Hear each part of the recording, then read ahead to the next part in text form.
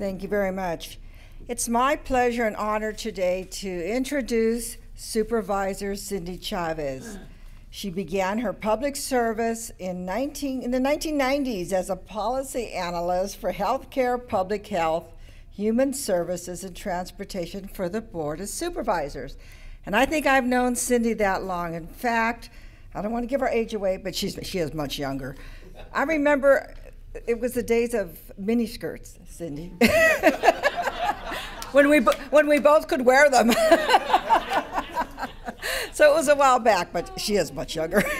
She served two terms on the San Jose City Council, where she also served as vice mayor. She served as executive director of Working Partnerships USA and the South Bay AFL-CIO Council. Now, she has been busy. She cares about the community. She cares about people. She was a champion in combating human trafficking and helped started office a commission on human trafficking for Santa Clara County. She also was very involved and concerned with our youth, and this summer, partnering with the city, provided over 1,000 youth with jobs, training and jobs. A lot of them were here at Connection. We had the pleasure of having many of the students here, but Cindy was right there helping our youth. And then she's also had the most successful gun buyback program in the Bay Area. And you know we want those guns off the street, right? But Cindy is sick today. I don't know how she does it. This is the second time I've heard her speak today, and she is sick as a dog, but she's here. She represents over 360,000 people in Central, South, East San Jose on the County Board of Supervisors. She's been a champion of women and Latino issues. Please welcome Cindy Chavez.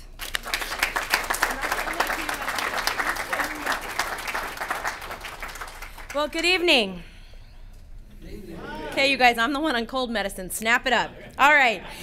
So I'm really excited to be here today, and I was reflecting on Raul's point about, you know, how our families help train us, and I was thinking, that's right. When I was 16, I got my ears pierced, and I got on restriction. So I didn't get permission from my parents. I was locked up by my parents, which is another story that we'll have a conversation about, I hope, in the future, about how we raise the differences between the way we raise boys and girls and how we create leaders. Let me start by acknowledging Rene Santiago, who's here with his son. Rene is the head of our health and hospital system for the County of Santa Clara, and I'm so excited to see you here today with your beautiful boy, and all he gets is popcorn, but thank you, Rene, for joining us. And I'm really honored to be here with Supervisor Cortese. And what I thought I would do is just, and Bob Mendicucci, who's the head of our social services agency, and Marielle, who you heard introduced earlier, who's a leader in our probation department. So we have a lot of county leaders here today. What I thought I would do is just take a couple minutes to talk about some of the big programming that's been happening. And I wanted to start with an announcement that President Cortese made today that I just thought was so profound, and something that both the county and the city are going to be taking on.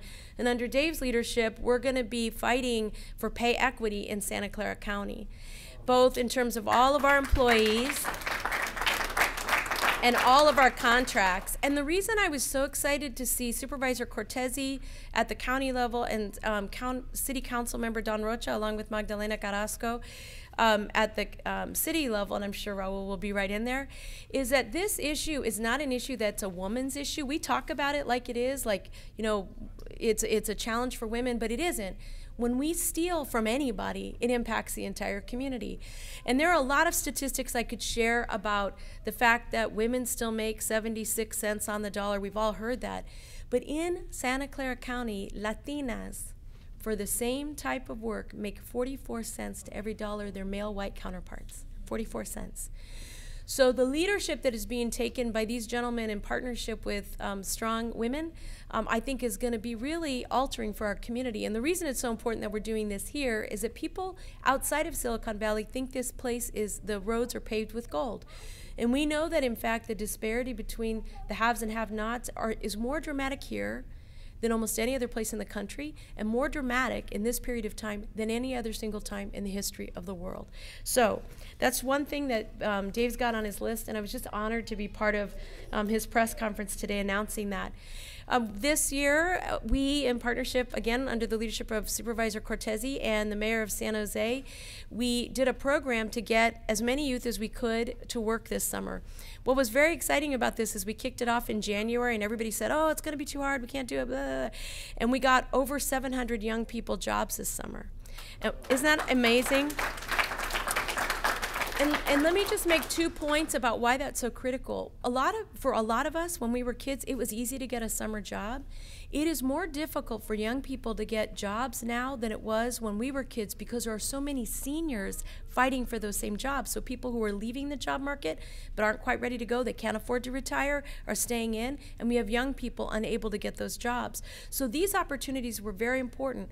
But for the county in particular, the county targeted young people who were foster youth, who get CalFresh or some other benefit from the county. And what we know for a lot of these families is they don't have the networks or connections to help young people get these kinds of jobs and opportunities, and this kind of program really, really helped with that. So we did our first program. We're still looking at the evaluations from the young people. I can tell you that we had a lot of very excited young people with their first areas of work, and they had no problem giving us their feedback about how we can improve it. So we will be doing that. And what I'm hoping is that we're going to be bringing this program back in the next year. We have a little bit of money left this program cycle, so we're trying to spend it this fall so that we make sure we can keep the program going. So if any of you participated, we'd love to get your feedback. And I do want to acknowledge the leadership of organizations like Conexión that were willing to step up and really provide those mentorships and those programs. VTA, I think I've been listening to you forever tell me, you go make sure there are more opportunities for us. And so here's the great news. With the Valley Transportation Authority, you will see a more aggressive program than we've ever had in all the years I've served on it for small businesses, minority-owned businesses, and women-owned businesses. If you have a firm that is doing anything in construction, engineering, environmental sciences, any of those kinds of services, please go on the Valley Transportation Authority website. They have a very aggressive program. It's higher than what the federal government is requesting under the leadership of our new executive director, Nuria Fernandez. So please go take advantage, because the next time I come back here, I want to hear people say, I tried, not when is it going to happen, because I'm going to say, you go sign up. Everybody okay with that? All right. Now, at the county, the other thing we've done this year, again under the leadership of Supervisor Cortese and Supervisor Ken Yeager, is we've established the highest living wage and the most comprehensive living wage policy of any other county in the country. That means that if you were doing business with the County of Santa Clara, you were paying a minimum of $19.06 an hour and offering benefits. We also put together one of the strongest wage theft ordinances in the country. And what does that mean? That means if you steal from your employees, you will not be doing business with the County of Santa Clara. And the district attorney is also taking a very aggressive look at people who are doing that, and it's about time.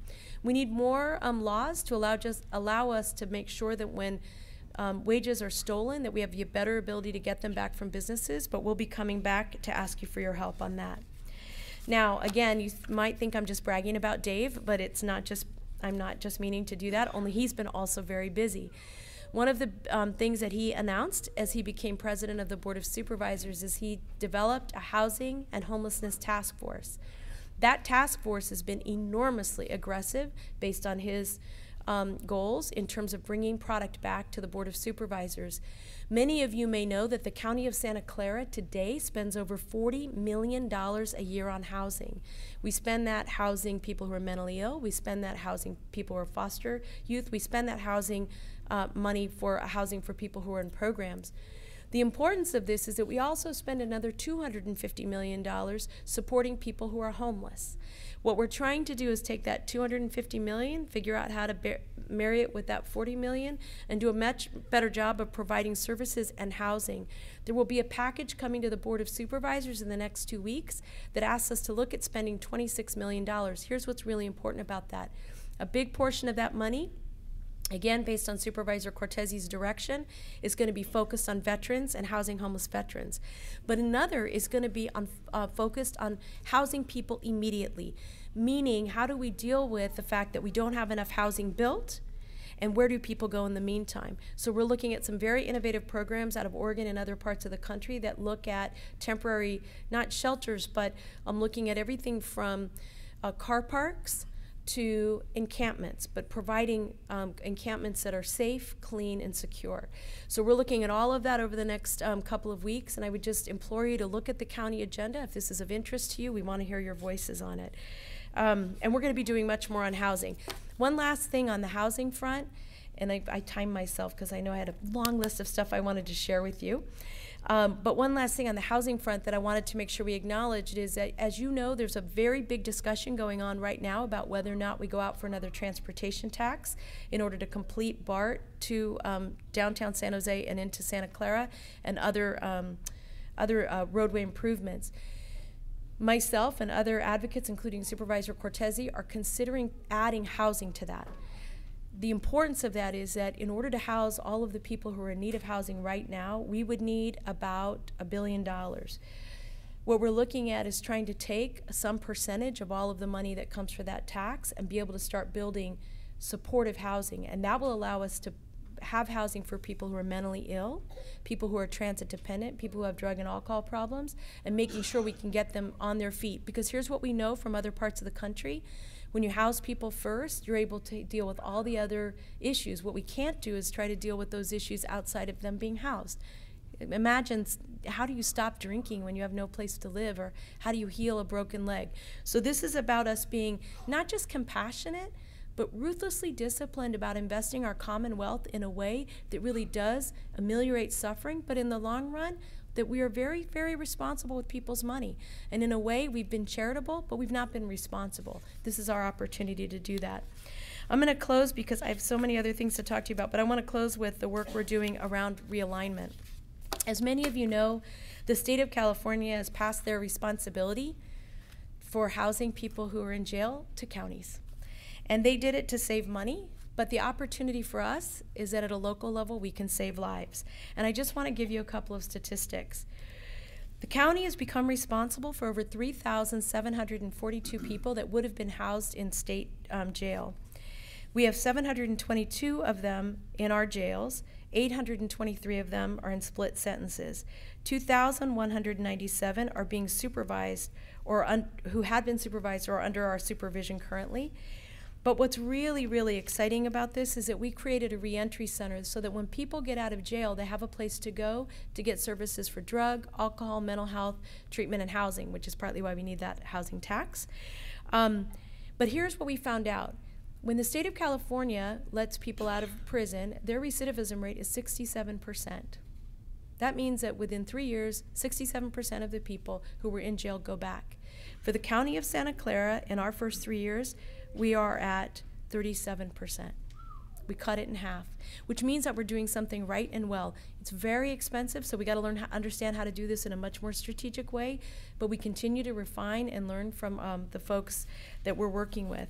And I think what we're learning, and this is one of the reasons I'm so blessed and honored to be part of local government, is you really can take good ideas, our commonwealth, and work with people like Raul and Dave and Ken and other really good people on the Board of Supervisors and change people's lives in our lifetime. And frankly, measure what we do well and right, stop doing what we're not doing well and right, and reinvest in what we know makes a difference in people's lives. So with that, I'm going to stop talking at you and just say I'm thrilled to be here, and if you invite me back, I'll finish my list.